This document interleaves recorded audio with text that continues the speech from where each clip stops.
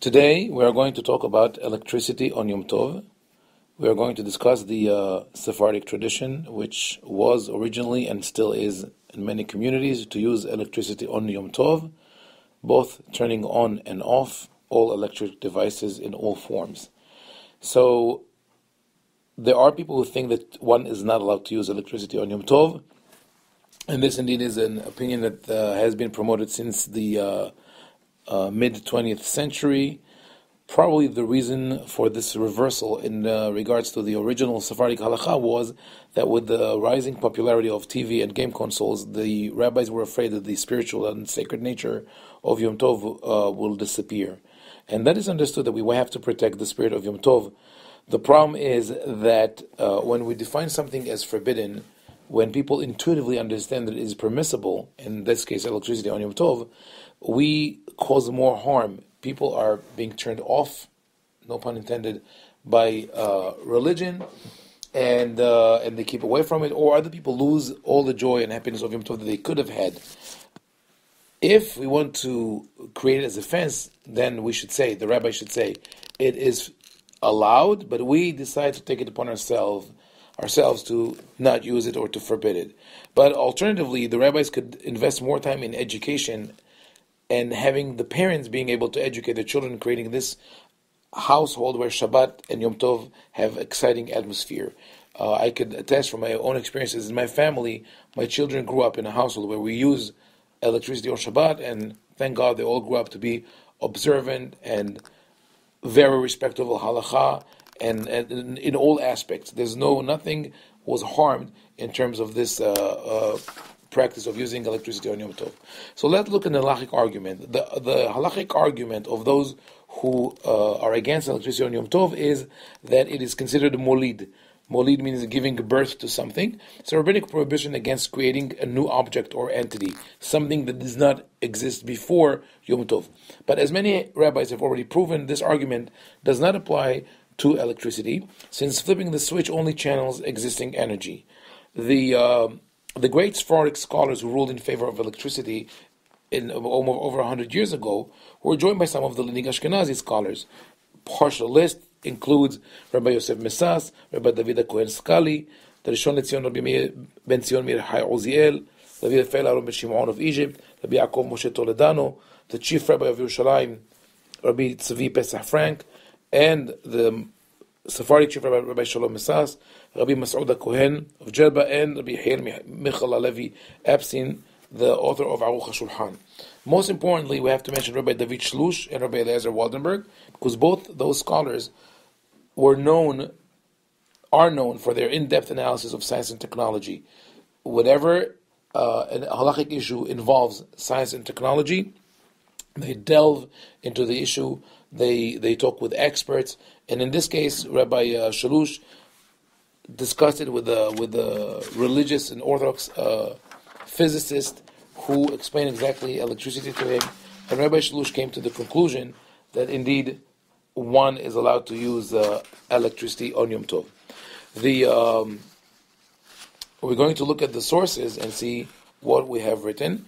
And I'll start with Rabbi Yosef Meshash, who writes in Tzara Michtavim the following: Anu b'nei Sefarad nahagnu la'atir adlakat hashmal b'Yom Tov shelo keda'at achiנו Ashkenazim. We have the minhag to allow using electricity on Yom Tov, unlike the Ashkenazim. Kevan she'en bedavar ze shum isur nolad klal. There's no problem of nolad, of a new entity coming into being.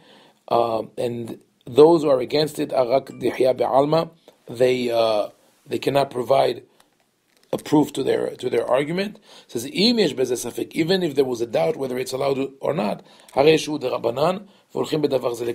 be lenient. Because of the joy of and happiness of Yom Tov, which is a biblical mitzvah, we're allowed to use electricity. And you're also allowed to turn it off. If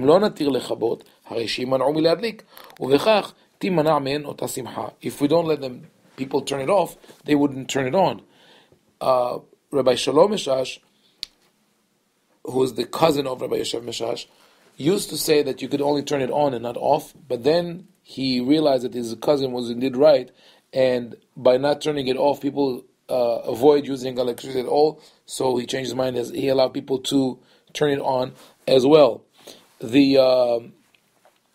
Rabbi Raphael Aaron B'Shimon of Egypt says the following: כל התולדה של האור הזה הנמצאת תוך החוטים אינה נעשית על ידי בעל הבית המדליק.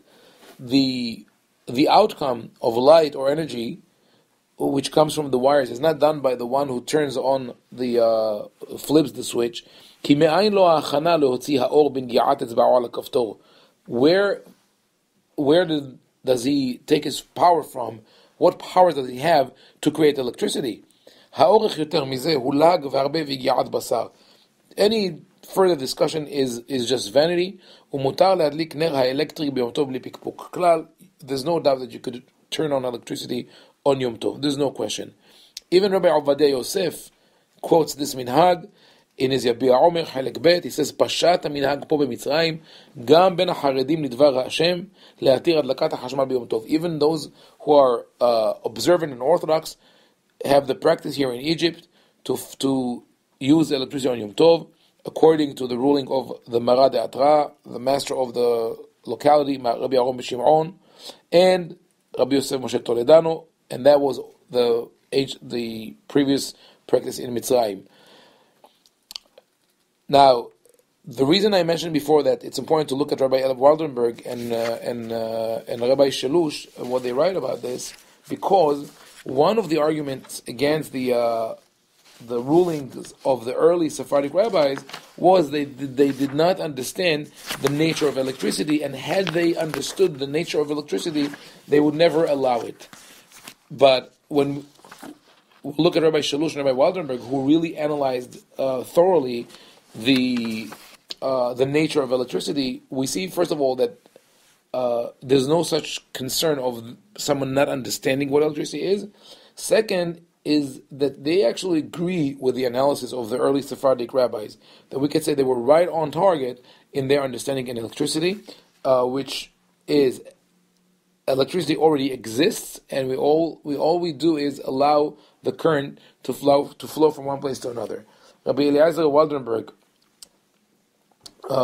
rules that it's okay, and he follows other great Ashkenazi rabbi like Rabbi Zvi Pesach Frank, Chief Rabbi of Jerusalem, Rabbi Chaim Michael Epstein, in his Aruch HaShulchan, he says, להדליק אור האלקטריק ביום טוב נראה לעניות דעתי להתיר, it is allowed to turn on the light. And Rabbi Waldenberg says, in ציץ אליעזר חלק א', סימן כ', עצם הולדת האור אינו עושה בזה. יש לומר שאין איסור של מוליד, וכן אין לאסור בכאן משום אינו מן המוכן. This is not called creating new things. It's not molid. And finally, we'll look at the final verdict of Rabbi David Shalush. He says, סוף דבר, final verdict, נראה להתיר הדלקת חשמל ביום טוב. It is permissible to turn on the electricity on יום טוב. מנורת החשמל ושאר מכשיריו מותר לכבותם ביום טוב. You're allowed to turn it on, you're allowed to turn it off. The full discussion is in his book Hamda Genuzah, volume 1, pages 67 to page 100. So, conclusion would be that the question of whether to use or not use electricity on Yom Tov seems to be mostly ideological. According to the dry legal definitions of permissible and forbidden actions of Yom Tov, it is clear that using electricity is allowed. The decision as to whether you want to follow it in your own household or not is a personal issue. You can decide to do it, you can decide not. Just make sure that your decision does not infringe on the rights of others and does not take away from the joy and happiness of the holiday. I wish everyone Hag Kasher V'Sameach, Happy Pesach, Shabbat Shalom.